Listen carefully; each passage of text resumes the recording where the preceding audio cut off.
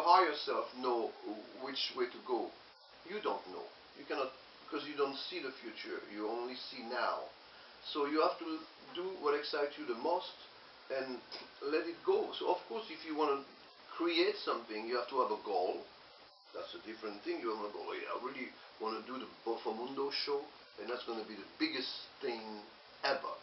That's the goal. Since the old Boffomundo. Since the old Boffomundo Show. No, but yeah, no, right. That's the goal, and that's fine. Right. How you're going to do it doesn't matter. Well, you were the impetus. So you start doing, what you're doing. You start your interview. You start doing what excites you, yeah. and you keep going at it.